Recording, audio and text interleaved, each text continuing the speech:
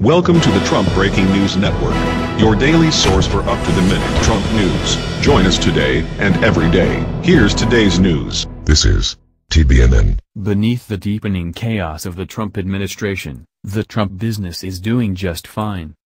Right after the election upset in November, one of the important stories that had been neglected by most of the media during the tumultuous campaign, Donald Trump's overwhelming conflicts of interest, suddenly took on tremendous urgency.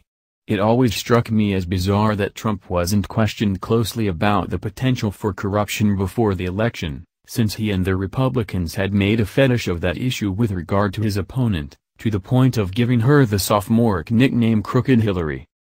On the rare occasions when Trump was even asked about this, he made clear that he had no understanding of the complications involved.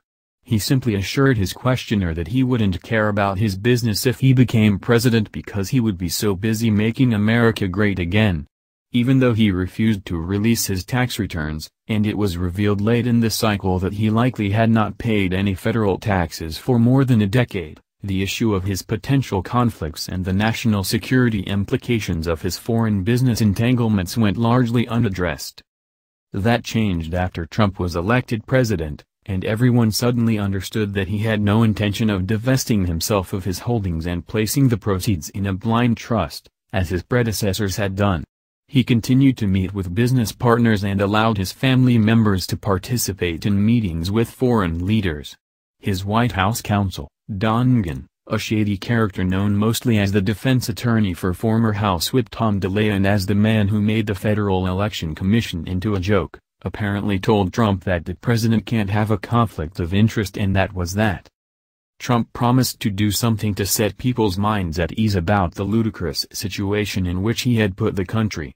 After postponing a press conference on the subject of his business investments for weeks, he finally held an absurd event in which he had a lawyer testify to his good intentions and show us a pile of folders, which presumably contained documents proving that he was turning over his company to his sons, Eric and Donald Jr. Ivanka Trump was said to be leaving her company, and her husband, Jared Kushner, was leaving behind his lucrative real estate business to work in the White House, despite the existence of nepotism laws clearly designed to preclude such an arrangement.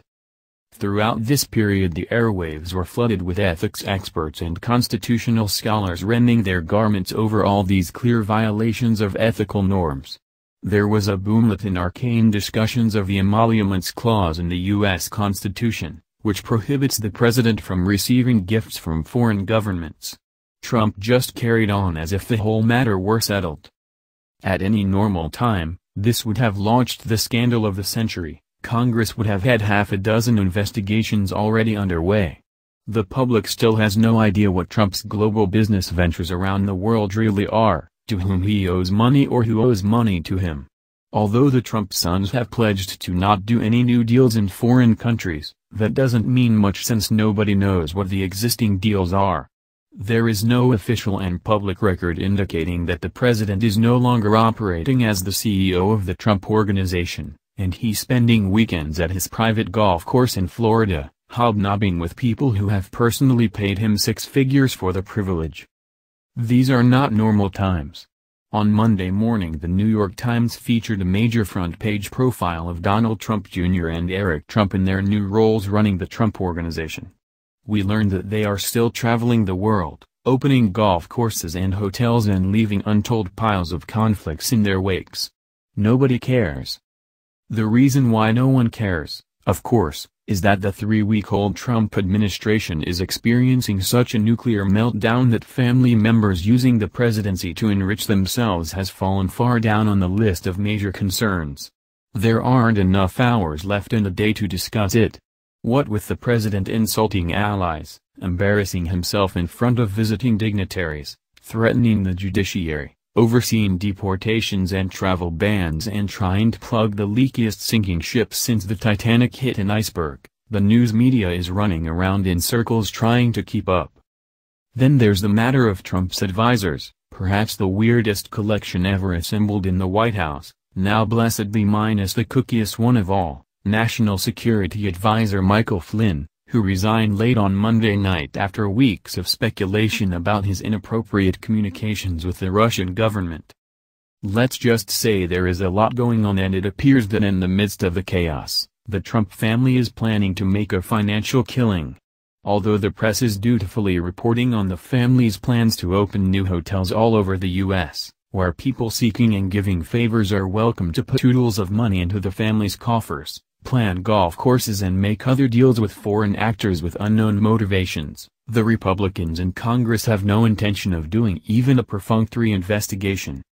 The head of the House Oversight Committee, Representative Jason Chaffetz of Utah, who promised to chase Hillary Clinton's family's charitable foundation to the ends of the earth had she been elected, said his hands are tied. I think the president is required to do his financial disclosure, and by all accounts he has done that. The president is exempt from most of all of the conflict of interest laws.